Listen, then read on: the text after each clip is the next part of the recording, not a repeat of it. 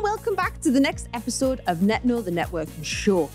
So this one's close to my heart, right? So this episode is all about what I call network diversity. And to explain what I'm talking about, I want to tell you a little story. So sit back and relax, get some snacks if you wish. There once was a man named Galileo. Galileo. Little song for you there. You're welcome. So anyway, Galileo did lots of things in his time. He discovered lots of wonderful things, made lots of discoveries and innovations. He was a scientist, a philosopher, an astronomer. And one of the things that Galileo did is he discovered that the moon has mountains. So before Galileo came along, we all thought the moon was this perfectly round sphere floating up in the sky. And along comes Galileo and he says, no, my friends, the moon has mountains and craters. And they were all shocked. They thought he was a witch and they locked him away. But he wasn't. He was telling the bloody truth. And how was Galileo able to recognize that the moon has mountains? Did he have like a super strong telescope that allowed him to look really, really closely at the moon? No, he did not. Maybe he had access to Google. He went on the internet, Googled it, and then went around and told everybody else. No, he did not. Or maybe Galileo was a time traveler. Maybe he came into the future, find out the moon has got mountains and craters, and then go back and spoiled it for everyone. You can guess what I'm going to say. No, my friends, he did not. Galileo was able to recognize that the moon has mountains and craters by looking through the exact same telescope with access to the exact same information as everyone else because he had, give me a drum roll, please. I'm going to do my own. Diverse knowledge. It was diverse knowledge that allowed him to recognize that what he was seeing, those shadows through the exact same telescope as everyone else, were these mountains and craters. It was his knowledge in geography that allowed him to recognize this. But the problem is that often in the world, we all become experts in just one thing, which is wonderful. But at the same time, we miss out on all this wonderful knowledge and experience that exists outside of our area of expertise. Fun fact, scientists who have hobbies outside their area of expertise, especially in like Amdram and stuff, don't know why, but they're like 3 times more likely to win a Nobel Prize, which is pretty impressive. So diverse knowledge, really, really easy, quick way to come up with new ideas, to spot things and see things from different perspectives, hence the diversity. But it's not often something we focus on. And there's a couple of reasons for this, so especially when it comes to building our networks. So loads of research has shown that one of the most valuable things that we get from our networks is this access to knowledge, access to information. But when it comes to going out and connecting with people and having conversations, we all tend to kind of stay in our own lanes. So there's a phenomenon called homophily, which is basically that birds of a feather flock together. We're all drawn to people who are similar to us. We speak the same language. We have things in common. It's easy to have conversations. It's safer. We build trust with people that we've got things in common with. So when we meet someone that does the same thing as us, or they think the same way as we do, we share the same religious beliefs. We're from, geography is actually really big on this. So if you've ever been on holiday and you meet someone from the same place as you, you're like, oh, are you from there? I'm from there. Do you know so-and-so? Oh, I know them. Do you ever drink in this pub? Yeah, I was there just the other week. And you instantly become best friends. They could be a horrible human being, but you instantly trust them because you're from the same location. It's a very powerful thing, commonality. But when it comes to going out networking, we are naturally drawn to and find it easier to connect and communicate with people who think the same way as us. Also, by default, if you work in tech, you probably go to a lot of tech events and speak to other people that work in tech. If you are a business person, you maybe go to a lot of business events, speak to other business people. If you're an academic, you go to academic events and and connect with other people in academia, and so on and so forth. So by default, you naturally build networks with people who are in the same area, same field, same sector as you. And it also makes us feel safe in environments that, networking events we know aren't the most naturally comfortable places to be.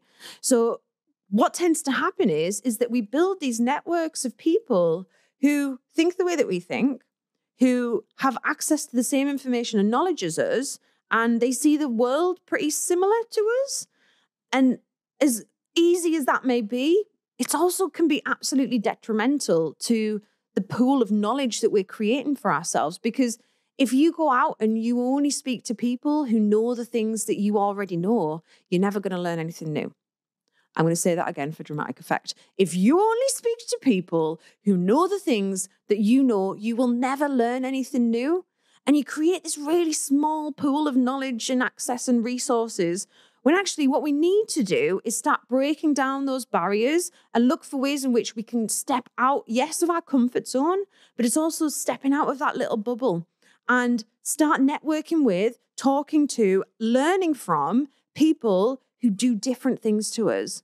So if you're a business person, you need to be speaking to people in tech, because they are the future. The geeks shall inherit the earth, my friends. Just watch, it's going to happen. But you need to go and speak to the people in tech, the techies. You need to go and speak to the charities. You need to speak to the accountants, the lawyers, the solicitors. We need to speak to the academic. You need to speak to everyone. If you're an academic, you need to get out there.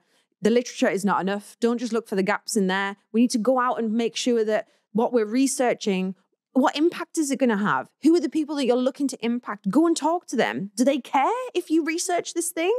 Will it affect their lives? Will it help them? It's not enough to just be on our own, in our own little bubble, in our own little space and become experts. It's wonderful to do that, yeah, and it's probably going to feel comfortable and safe.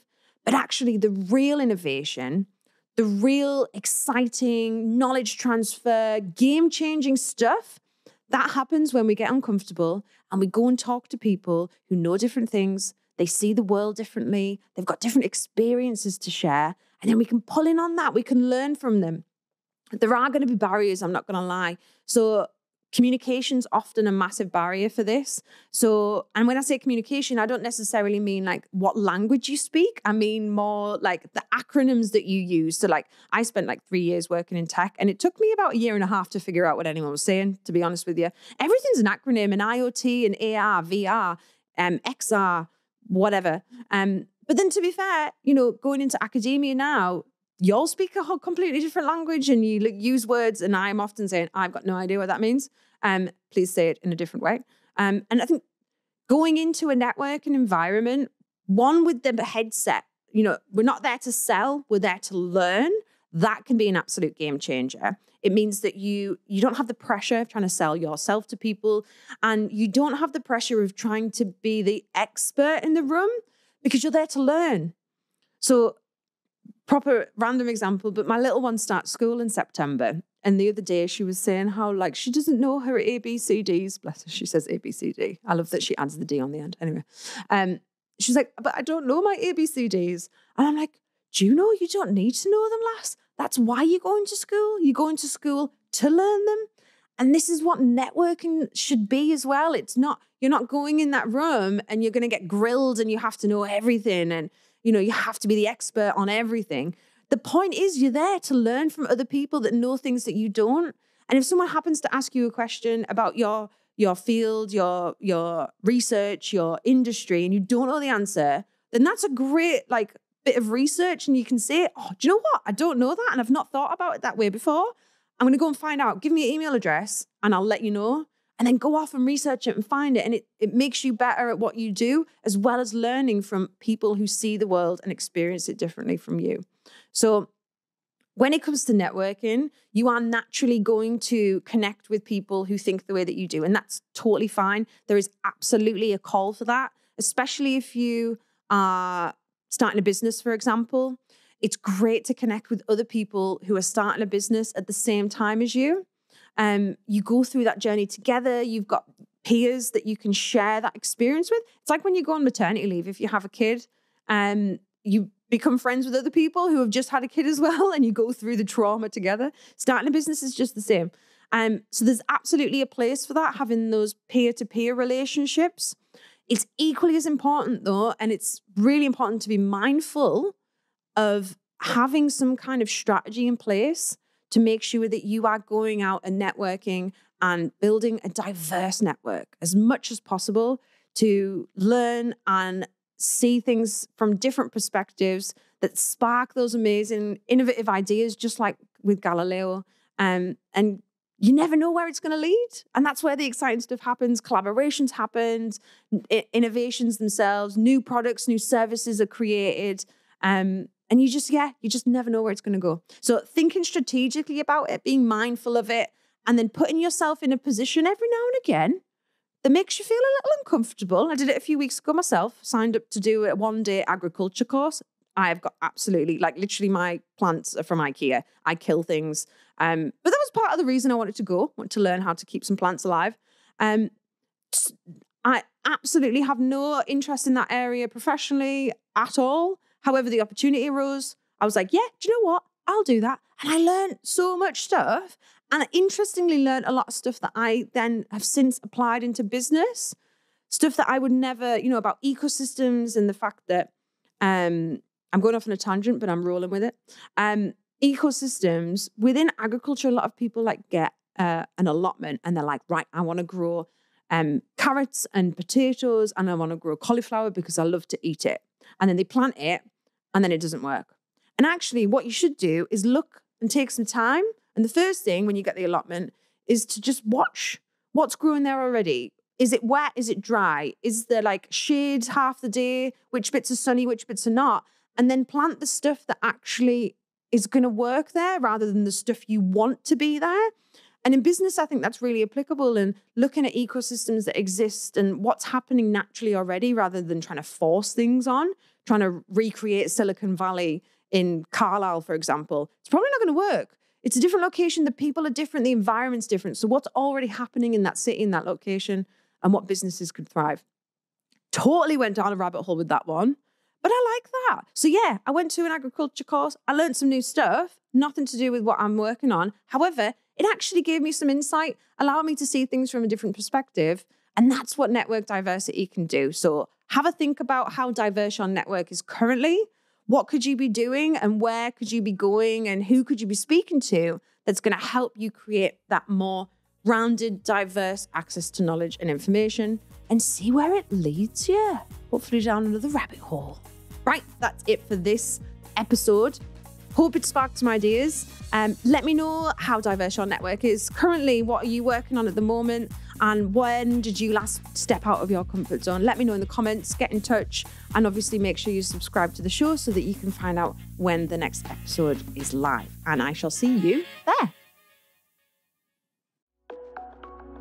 A Liquid Studios production.